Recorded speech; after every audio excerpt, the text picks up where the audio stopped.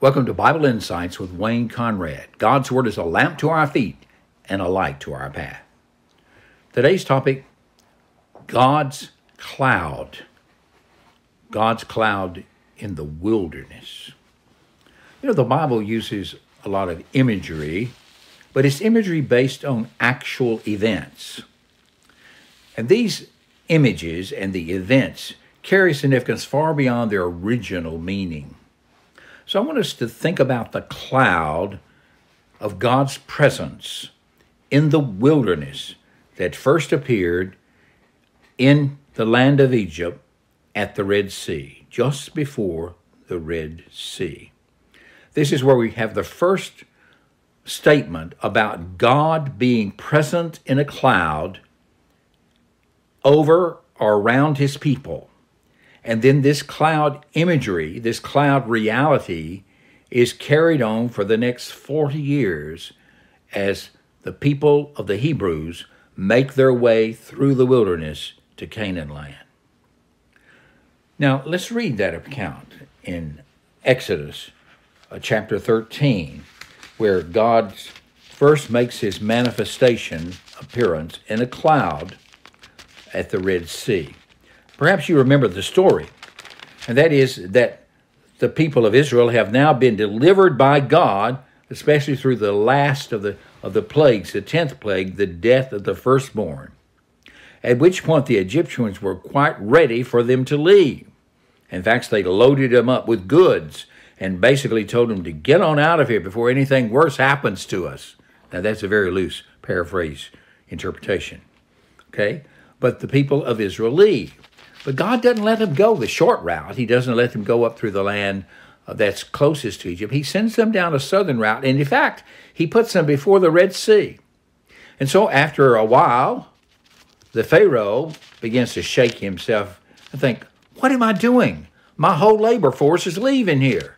And he decides to get his army, or a big portion of his army, and to pursue the Israelites in the wilderness, to stop them from crossing into the wilderness. And so here's God's people. They're in front of the Red Sea. There are mountains on two sides, and then there is the host of the Egyptians coming behind them to overtake them, to recapture them, and haul them back to their slave pits in Egypt. It's at this point, you see, that the people cry out to God, and God answers by a cloud.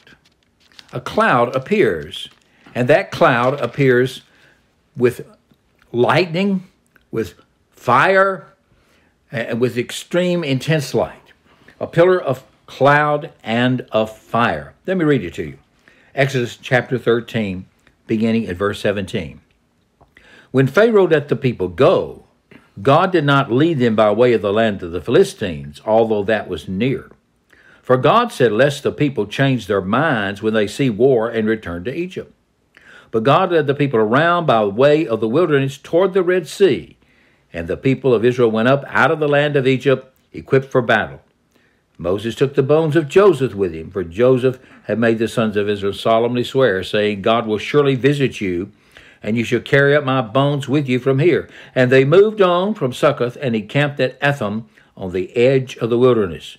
And the Lord went before them by day in a pillar of cloud to lead them along the way, and by night in a pillar of fire to give them light, that they might travel by day and by night. The pillar of cloud by day and the pillar of fire by night did not depart from before the people. Now, as the Egyptian host is coming toward the Israelites, and they cried out to Moses, what are we going to do? God told Moses to stand before the sea and to stretch out his hands. And when he did so, the wind of God blew the waters apart. And the people of Israel went over on dry land. And when the Egyptians tried to pursue them, they came into the sea path, but the waters came back the next day and drowned them. And so the people of Israel escaped from the land of Egypt and began their wilderness journey. The cloud, God's cloud of his presence, God's cloud of his protection over his people. Now, this is a very important image and a very important historical reality. Let's think about what happened to the children of Israel. The Hebrews, you see, went out, and within a year and a half to 2 years, they're at the border of Canaan. And so at the very border of Canaan, they could go in and possess the land. But the people became afraid because the majority report came back from the spies saying that the people are strong and they're great and mighty and we're just small people. But two of the Hebrew men who went over, Caleb and Joshua, said, yes, all that's true. But remember that God made a promise. And remember what God did at the Red Sea and how God led us through. And he will do the same here. Now, I'm bringing all this to your attention because this cloud of God's presence is a cloud of God's grace for a people wholly undeserving of the rescue that God gave them.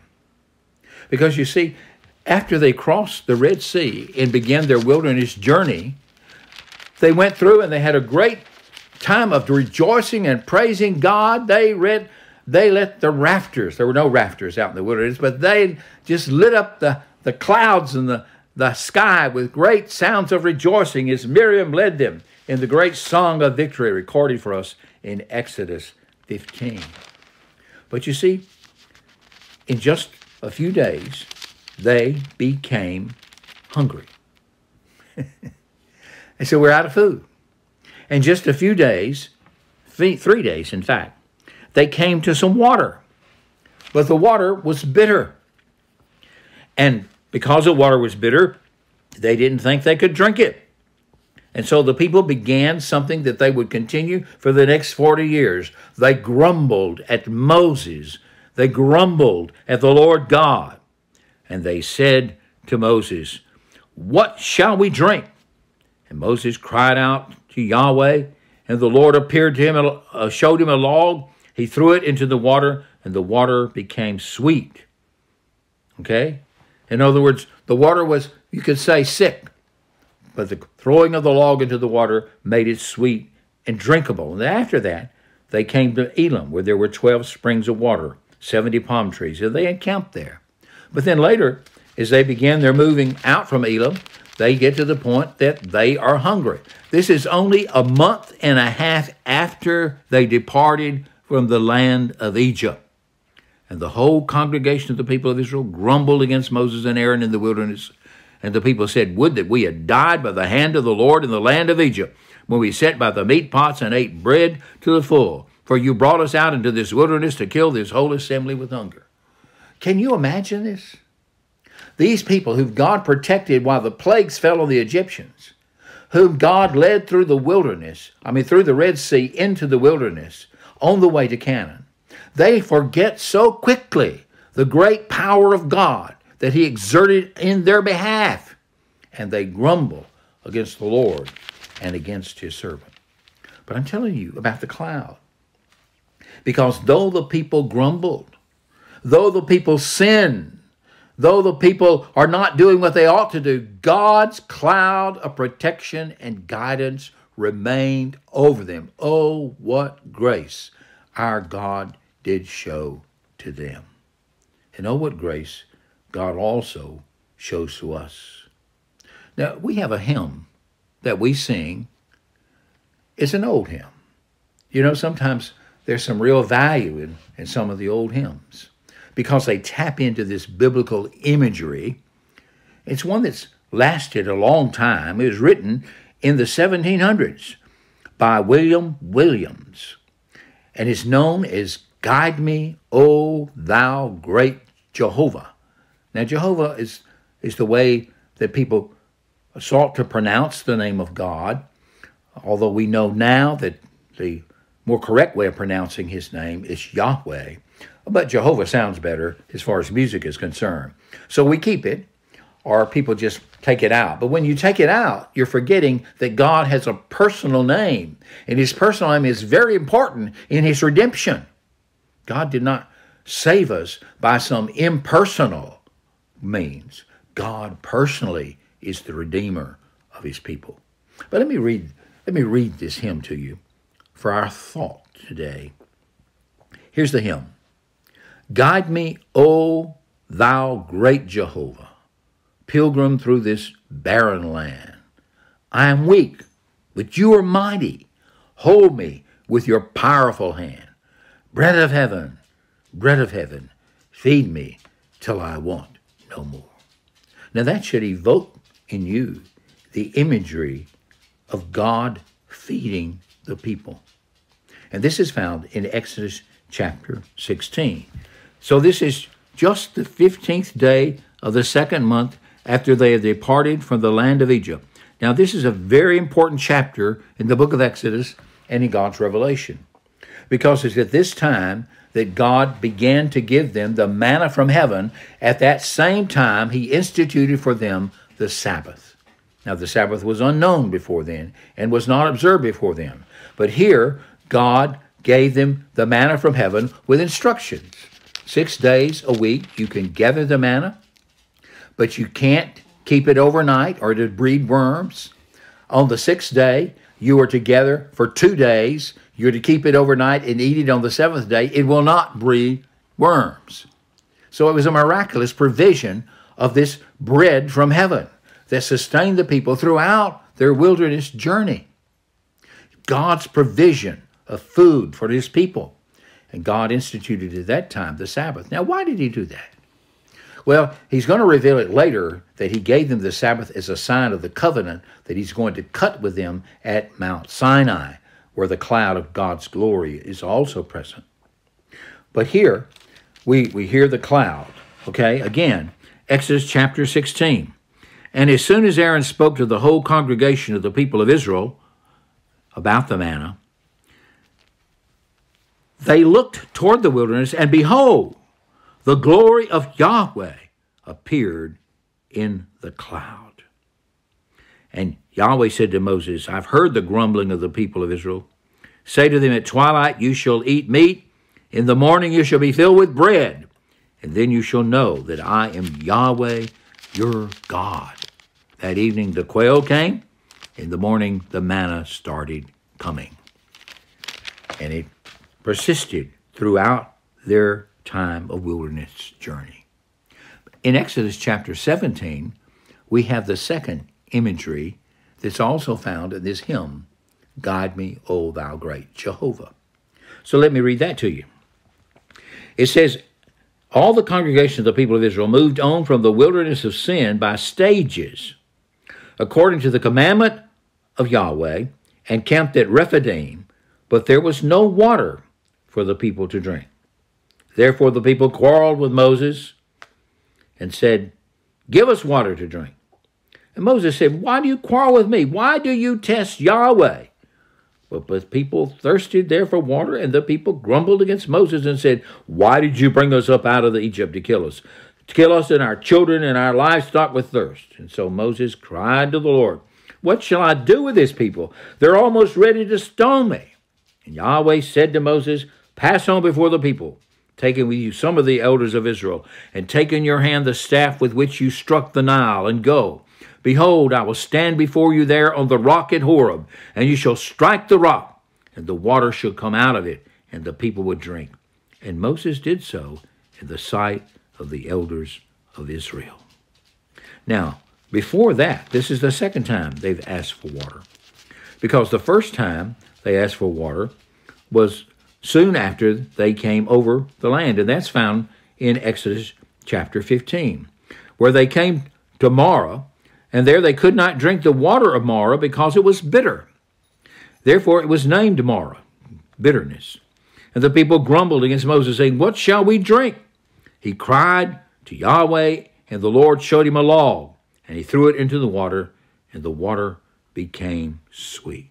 So God provided water for them on these two occasions, early on in the Exodus travel.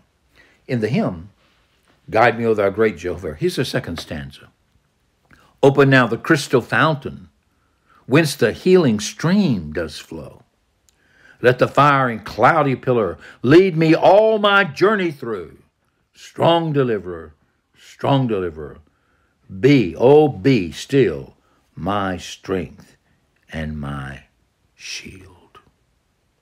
Now, that song captures these two events in the Word of God about the cloud of God's presence. The cloud of God's presence that provided protection for the people, divided guidance for the people, and provided from the glory and power of God the necessities of the people for their journey. Now, the journey of the people of Israel is a real historical journey. These are real people that God delivered, and he brought them all the way to the borders of Canaan. Some 40 years later, they're looking there. Now, it was only a year and a half to 2 years later they reached the land, but because of their unbelief, they turned back from the land and would not go in. And we find that recorded for us in Deuteronomy. And therefore, the first generation of the Israelites were put under the judgment, and they had to stay in the wilderness until that whole generation died, except for the two of the spies who reported that God was able to carry them through. But God's cloud remained with this rebellious people throughout all of those years. You know, God is a God of great power, a God of great glory, and he gives us that which we do not even deserve. But how much better if, as his people, we look to him in expectant faith, knowing that he's there, knowing that he does provide, knowing that he does protect, and knowing that he will lead us all the way to the land of promise, to the land of eternal delights where we will live with him forever. This has been Wayne Conrad with Bible Insights. Remember God's cloud, his cloud of provision, his cloud of protection, his cloud of presence.